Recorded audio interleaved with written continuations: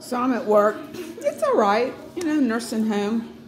People, it's a hospital. People are here suffering, so you be kind. You just be as kind as you can to their suffering. Now, I always say my family was in business with the Allens, and they didn't have kids, and they adopted Edgar Allan Poe and his sister, I guess.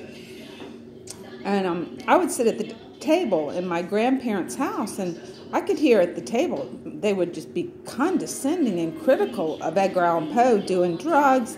I guess maybe they're trying to warn me and all my siblings that that's not a good thing to do. But anyway, so he went to college, and all of a sudden he started gambling and taking drugs. Sounds like a bipolar condition to me, that was undiagnosed at the time.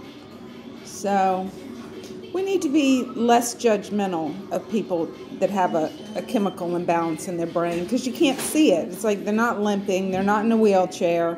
Only their behaviors are the way to recognize that there's a chemistry problem in their brain. And we are getting better and better at fixing it, thank goodness. No more lobotomies, I don't think. Maybe they're, around the world it's tougher. I mean, it's bad enough here in the United States. I can't imagine unrecognized countries. I have to take some medicine. I'm like, if I went out of the country and I got sick, what would happen to me? I'm not sure I want to be there when that happens.